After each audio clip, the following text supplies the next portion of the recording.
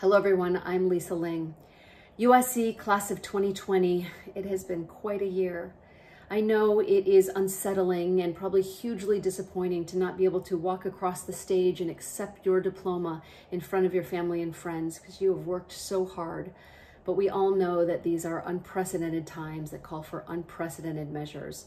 But it's during these times of crisis when leaders emerge. You have just spent years in one of the best, most diverse, most generous schools in the nation. The world isn't the same as it was months ago. There is so much unpredictability, but there is also so much opportunity. There has never been more of a need in the world for smart, conscious, and compassionate young people to right so many of the wrongs that have been happening in the world in recent years.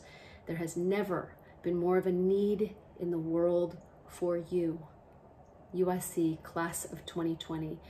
You are our greatest generation. Remember that. And with greatness comes responsibility. But that is what being a Trojan is all about. In the words of His Holiness the Dalai Lama, who's right there over my shoulder, the goal is not to be better than the other man, but your previous self. Every day, think as you wake up. Today, I am fortunate to be alive. I have a precious human life.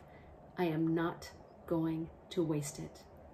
USC Class of 2020, my most heartfelt congratulations to you.